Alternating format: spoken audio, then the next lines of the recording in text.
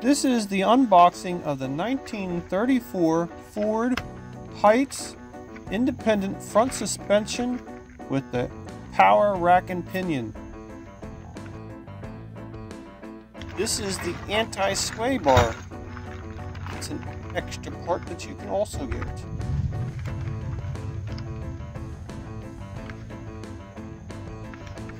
And this is the upper and lower control arm. That is the upper arm.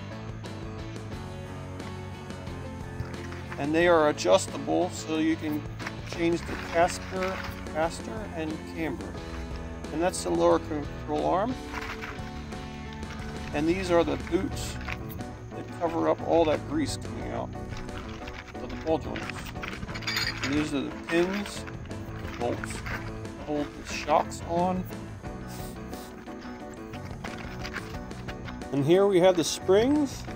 These are 400-pound springs.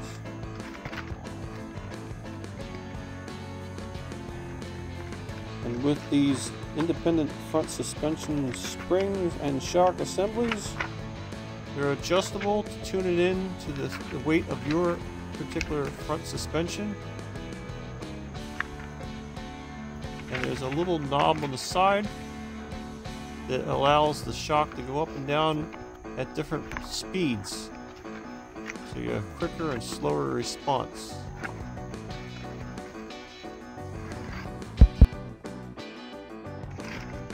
And these are the left and right spindles. They feel like they're made out of aluminum. And the shaft is steel of some sort.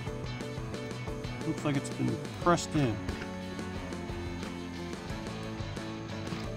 And there's some of the hardware. And this is the backing plate that holds the brake calipers by Wildwoods.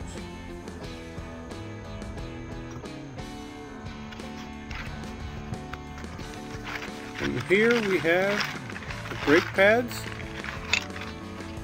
They're held in place by a cotter pin. They just slide in and out.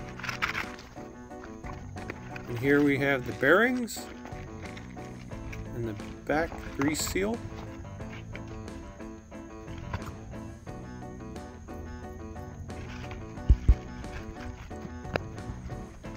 And here we have one of the 4-cylinder brake calipers by Wildwoods.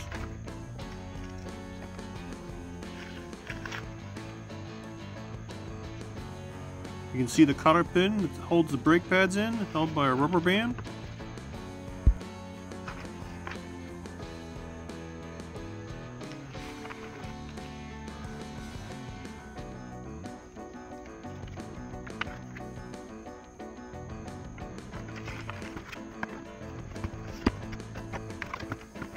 And here we have one of the rotors. These are for a Ford. And they're 11-inch in diameter.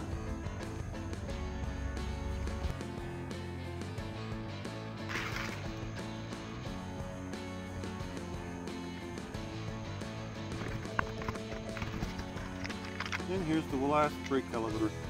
And I think they put that foam in there, or bubble stuff, to try and keep the calipers from falling out on shipment. And here we have the cross member for the 1934 Ford. And these are the radiator supports.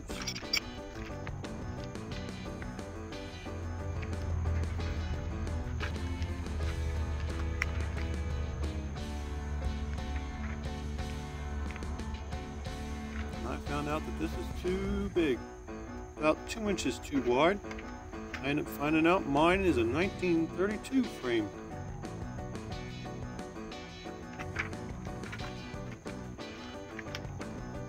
But other than that, everything else is pretty much similar. The radiator supports are a little different.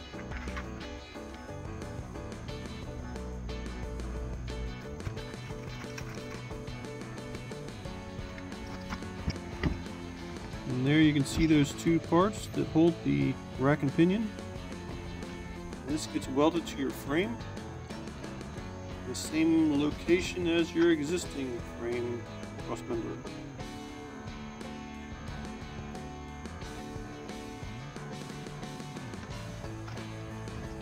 thank you so much for watching this unpacking of the 1934 independent front suspension.